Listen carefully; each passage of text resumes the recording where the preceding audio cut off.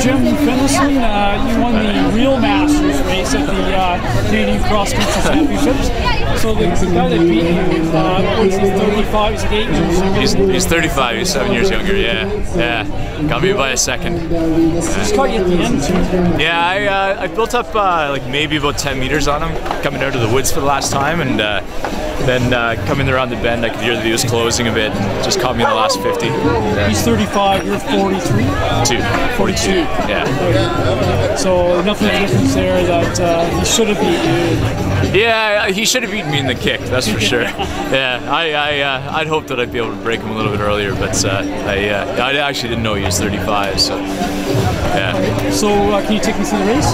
Yeah, actually, like the race felt really good. I was, the body felt pretty light, pretty strong today.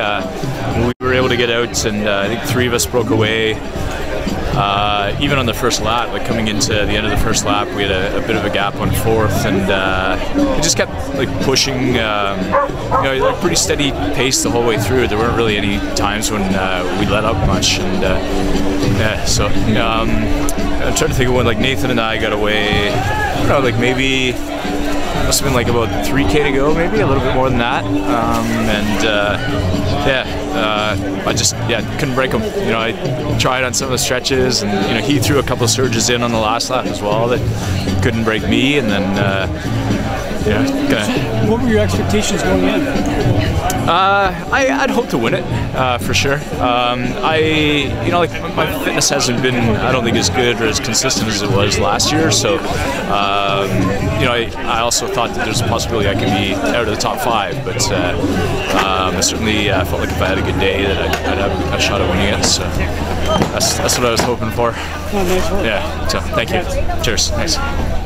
Championship. Ladies and gentlemen, look to the finish line in the final stretch here as we see our leaders now pouring on the pace. And look at this, ladies and gentlemen, what a close finish this is going to be. Absolutely exciting. Nathan Kendrick has just taken the win here as Jim Finlayson